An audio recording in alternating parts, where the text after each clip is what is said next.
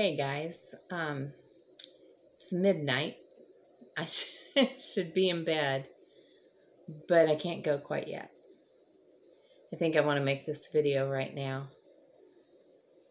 You know, often I'll get a comment that is left by someone saying, wow, what you just said in that video was exactly what I needed to hear. You just don't know how important those words were, or how much those words were timely, or how much they touched me, or whatever.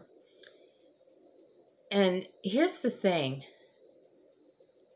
Sometimes you guys leave these messages that are exactly what I need to hear in that moment, that is the encouragement that I need, or maybe some doubts are going through my mind, or anxiety is building, or fear. I have my battles, and even though things have gotten a lot better, I still have issues at times, and so sometimes you guys minister back to me, maybe even more than I minister to you. I just had a comment that I read because up late, probably because I drank too much coffee too late, because I do that, but I hadn't gone to bed yet. And I thought, well, I'm going to check the comments and before I go to bed, and just make sure, because I like to read them all and respond to them, and at least put a heart on them, so that I've seen them, and that I appreciate everything that you guys say.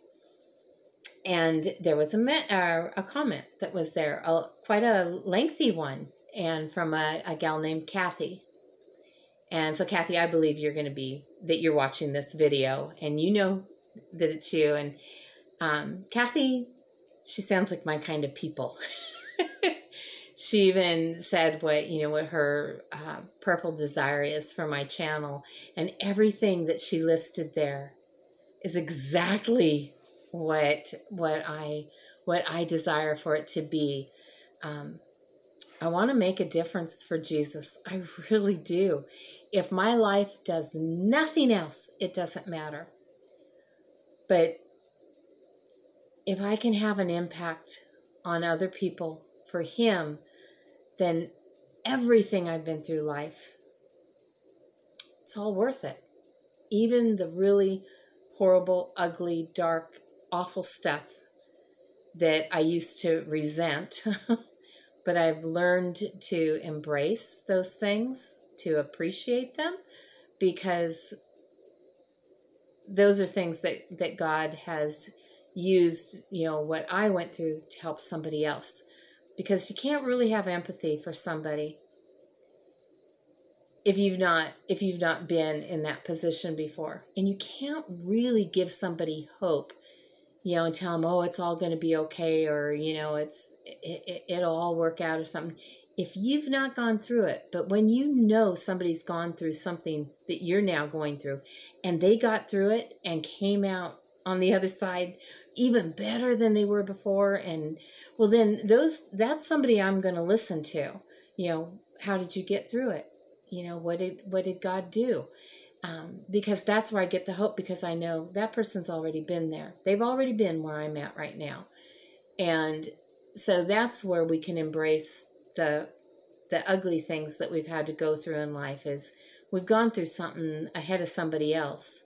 And then when we meet them and they're going through that, we can give them hope, and we can say, hey, look, I am a mess. I have struggled with that same thing, or whatever it is, or I've been through that same thing. We need people that understand. So that's why I tell my stories. It's also healing for me. I learned years ago, when I was getting help for all the abuse I'd been through, I used to avoid ever talking about it. And, and having been groomed since a very little girl, you don't tell, because deep down, you know, you've been told it's your fault, these things, or at least that was my story. I was told that it was my fault by more than one person that was abusing me. They would tell me that, you know, it's because I was a bad person. That's why these things were happening. And if I'd just be good, then they wouldn't happen to me. But that's not true. It's not because you're a bad person. It's not your fault when somebody abused you. They're the one with the problem. They don't want to, as one of my abusers used to say, is, I cannot be the bad guy. Therefore, you're going to take the blame. Oh, but that's okay. Because no matter how much somebody tries to manipulate something in life, God's still bigger and he still has the last word. And God has been having the last word. So, okay. Another cool thing with Kathy was she invited my dad and I to come when we all get to heaven and we meet each other, to come have coffee and a chat with her. And I thought that was really cool because I do look forward to seeing people that I do know that have gone before me. I have a lot of family, a lot of very precious people to me that have already gone home. That's what happens when you start getting old. Yeah. So I look forward to being reunited with them, but I also look forward to being reunited with the ones that I didn't know in person here.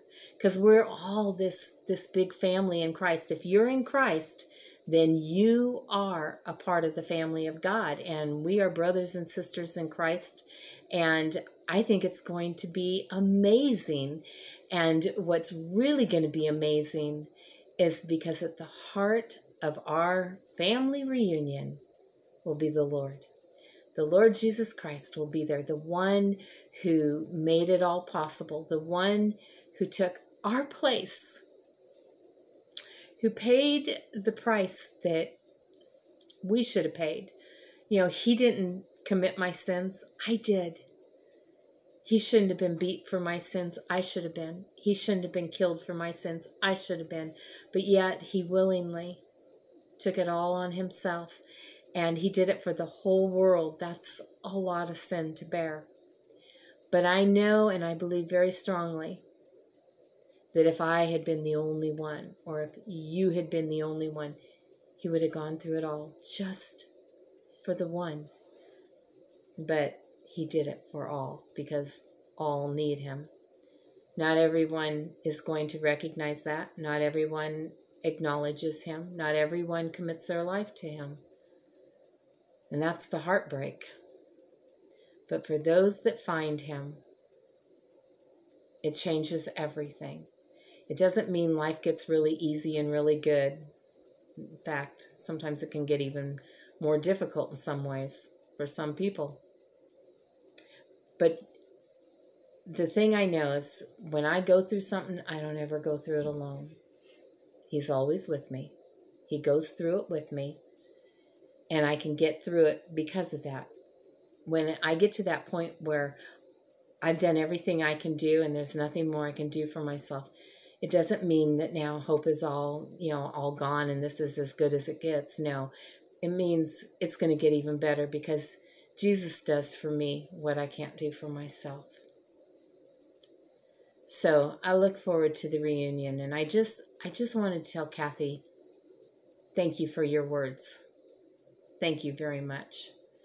And I'm going to hear probably one of the next videos coming up. I want to tell the story about when my mom went home to be with the Lord. I told you about my dad and, and the beauty of all that. Well, there's a beautiful story with my mom.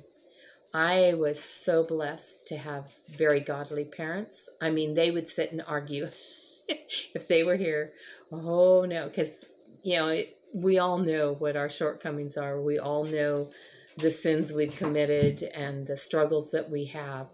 We know that, whether other people know those things. And a lot of, we've all got probably a closet of shame. I often say that has things in it that we really don't want anybody to know about. So we all fall short of the glory of God. And so they would sit and argue that. But I will tell you that I knew my parents weren't perfect, but I couldn't have asked for better parents. I couldn't have asked for more godly parents. It's like, with my husband, I think he's the greatest, greatest man there is. He's not perfect, but he is a good man. He is a godly man, and I couldn't ask for a better husband. So we all come with our shortcomings, and we all, yeah. And I guess that's part of, too, why God was telling us, look, you've all sinned. I've had to forgive you for things. So when somebody does wrong to you, it's no worse than the wrong you've done to me. I forgave you.